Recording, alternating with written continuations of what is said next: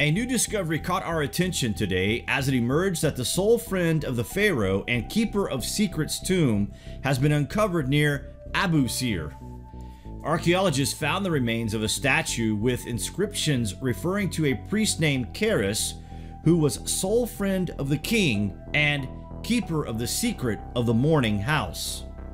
The archaeologists aren't sure which pharaoh the inscription is referring to, but they have some clues. The tomb complex was found near a pyramid belonging to the pharaoh, and another of the titles recorded on his statue says that Keris was inspector of the priest serving in the pyramid complex belonging to Neferukari. The statue lists several other important titles held by Keris: overseer of all king's works and foremost of the House of Life, which was a library of sorts that contained papyri that recorded knowledge on a variety of subjects. The archaeologists said in the statement, very few papyri dating back more than 4,000 years have been found in Egypt. That's the bit that has got our attention peaked.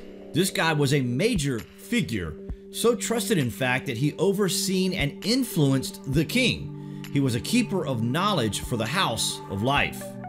Houses of Life are known to have existed at Abydos, Achaemenum, Insna, Edfu, Coptus, Memphis, and Akhetaten, the last the only one to have been identified as such by archaeologists thanks to practiced seal impressions on the bricks of the building's walls. Despite the small number of known houses of life, it has been suggested that all sizable towns and major temples had one.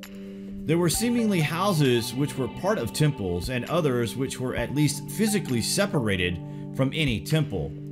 At Akhetaten, it was close to the storage chamber of documents of Pharaoh, where the royal administration kept its correspondence, some distance apart from the Aten temples.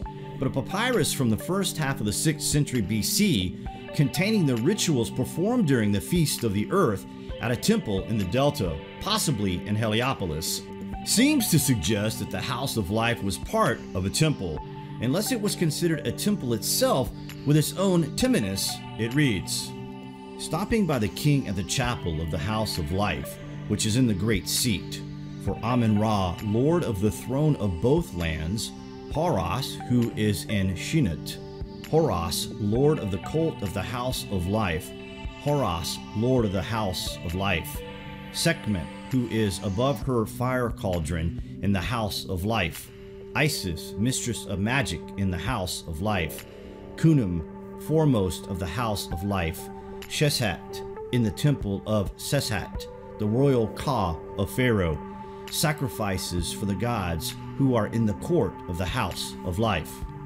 More explicit in placing firmly inside a temple is the stela of Horwenifer, who lived under the Ptolemies and bore the title of learned in every chest of the House of Life.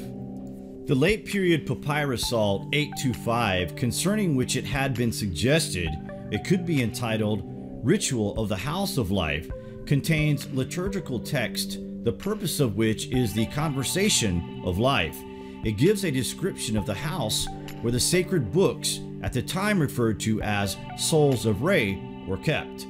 One description regarding these very ancient places of knowledge reads, the 4 outer walls are of stone. It has 2 stories. Its foundation is sand. Its exterior is jasper. One is placed to the south, another to the north, another to the west, another to the east. It is very hidden, unknown, invisible. Nothing save the solar disk sees it. It escapes men that go there. The sun's librarians, the treasure scribes, are within. If this really is the tomb of someone who protected ancient records, then perhaps the location to such places may be nearby, and if so, could ancient texts be close to hand? The archaeologists will never know if Keris was truly a soul friend to one or more pharaohs. However, he must have been highly regarded judging by his elaborate burial. The archaeologists noted, he was buried in a place reserved exclusively for members of the royal family and the highest state dignitaries. Consider where such a high-ranking person would fit into today's society. Could secrets be revealed in the tomb of Karis? That's all for now, guys, and before we go, we just wanted to give a shout out to the lovely Denise, who has been another superstar supporter of the channel all year, sending both the Lost History channel and the Buzzweaver channel messages of support almost every day. You guys have been truly awesome this year, and we hope you wear those t-shirts with pride. Also, we're going to play the results of the t-shirt giveaway right after this video, where the winners have already been drawn. So if you have won a t-shirt, then please use the email address below to send in your size, color, name, and address. We will post those out around the 24th, and they take around 2 weeks for delivery. It's a bit of a wait, we know, but it will be worth it. For those who never won this month, there is always next month, guys, for the hoodie giveaway. We will speak with you in the comments, guys. As always, thank you for watching.